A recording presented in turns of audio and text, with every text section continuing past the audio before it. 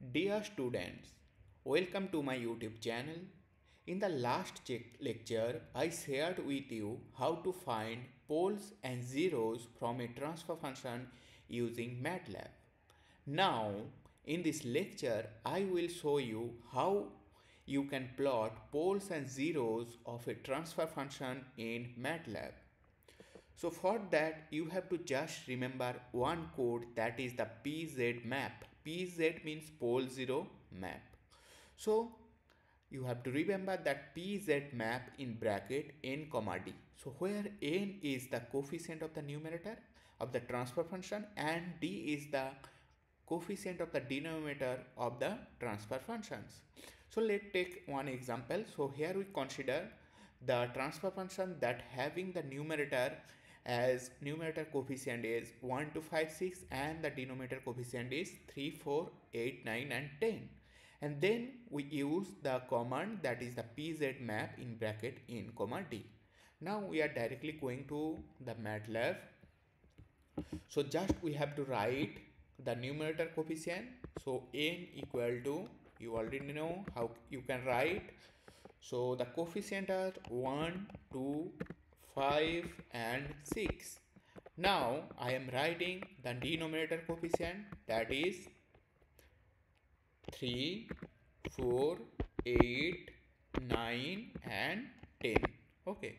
So here you can see. So and just you have to write PZ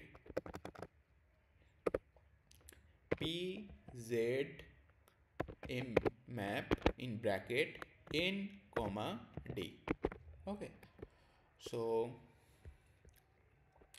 from the transfer function, from the coefficient of the numerator you can see. So numerator is the third order system and the denominator is the fourth order system.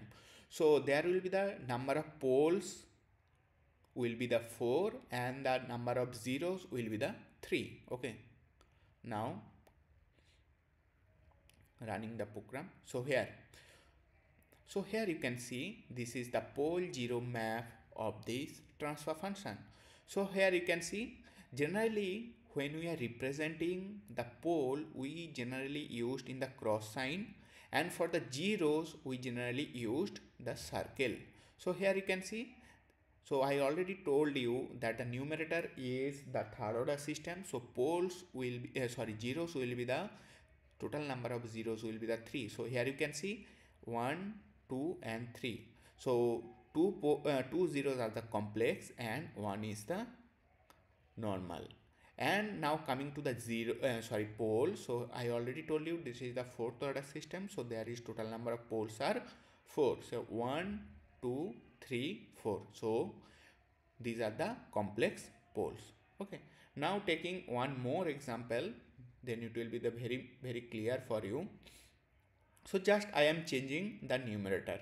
So now I am taking the numerator as 2s cube, 5s square, 3s and 6 plus 6, and the denominator I am taking as s cube, 6s square plus 11s plus 6, and the rest will be the same. So the command will be the PZ map in bracket n comma d.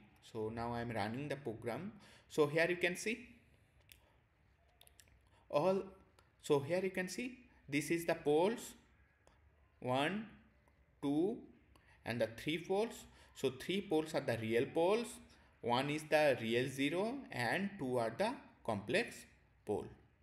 So just you have to remember one command, that is the PZ map. Then you can easily find the pole 0 map in the MATLAB environment. Thank you.